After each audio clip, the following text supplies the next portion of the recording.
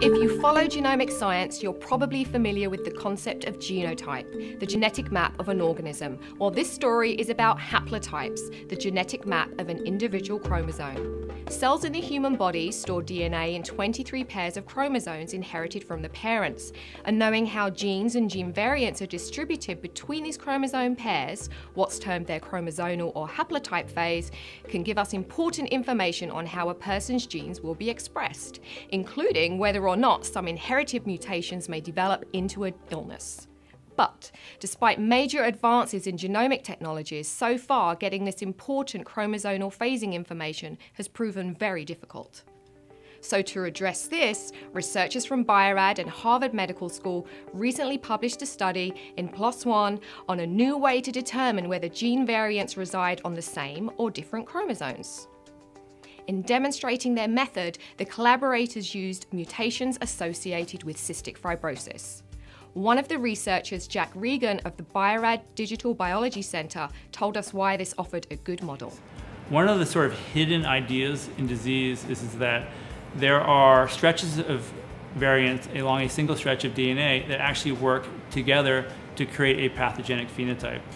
So we chose cystic fibrosis because the gene itself is actually very long and has many different mutations that have been identified to influence the course of disease. Some of these actually work together to create a more pathogenic mutation than would be otherwise the case if they were found in opposite strands of the chromosome. In making this distinction in chromosomal phase, the team used a technology called Droplet Digital PCR.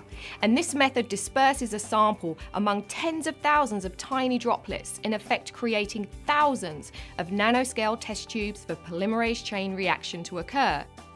So drop phase is a technique that we developed in collaboration with Harvard Medical School and Steve McCarroll.